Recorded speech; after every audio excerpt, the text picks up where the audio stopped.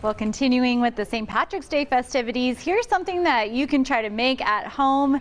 Chef Jeff from Smith's Food and Drug, the sponsors of this segment, are serving up some shepherd's pie. Hello everybody, I'm Chef Jeff from Smith's. Happy St. Patrick's Day. It's a holiday that's close to my heart. I have a lot of family from Ireland, and so this recipe, it also reminds me of my mother quite a bit because she made it all the time. But instead of the corned beef and cabbage, we're making shepherd's pie. Now if you're not familiar with what shepherd's pie is, it's like a meat with potatoes and cheese on top of it. Super good.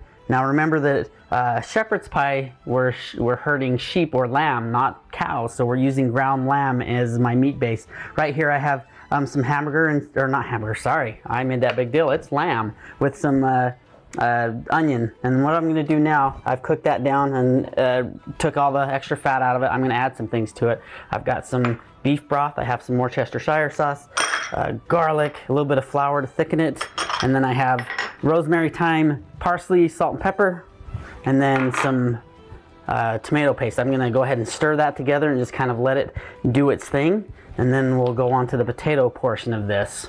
Takes just a second.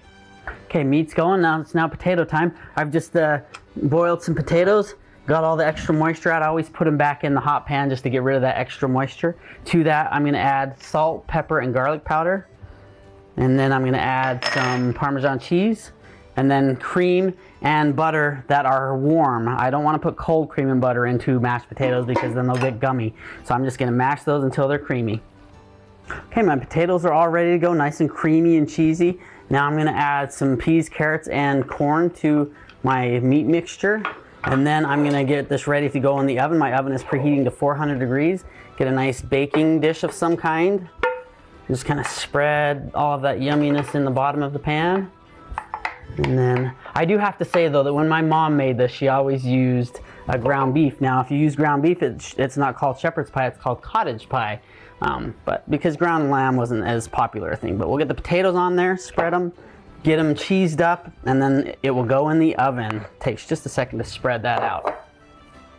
Potatoes are spread, but I have to put more cheese on it because it's delicious, and so I put Irish cheddar on there just for the season, right? And so Irish cheddar goes on top. You can find that at Murray's Cheese at your local Smith's. And then into the oven it goes for about 25 minutes, just until that cheese melts and gets nice and bubbly on top. Okay, so it's out of the oven. It took it about 25 minutes or so. It's time to serve it up. What I love about this meal is that it reminds me of my mom also. It's got everything in one. It's got your meat, it's got your veggies, it's got your starch, it's got it all in one, and it's a great way to celebrate St. Patrick's Day. Speaking of which, happy St. Patrick's Day. You can find all of these ingredients at your local Smith's. Thank you so much for watching. Thank you for shopping. We'll see you next time. Bye everyone. For this recipe and for more information, visit smithsfoodanddrug.com. There's more Las Vegas Now after this break.